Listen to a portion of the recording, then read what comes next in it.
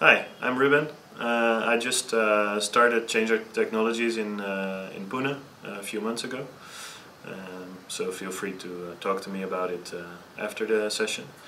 During this session that I'm going to hold, I will talk about mostly backbone and then synchronize models using Socket.io.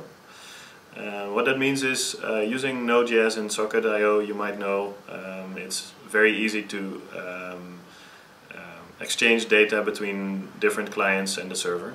And I want to explain how to use backbone models to only write one model for both server and clients and then have them synchronized or updated throughout your application. This will be beneficial when you're, for example, making an application where two or more users want to work on, for example, one document or one model, whatever that might be. So I will give a nice example also during the session. That's it.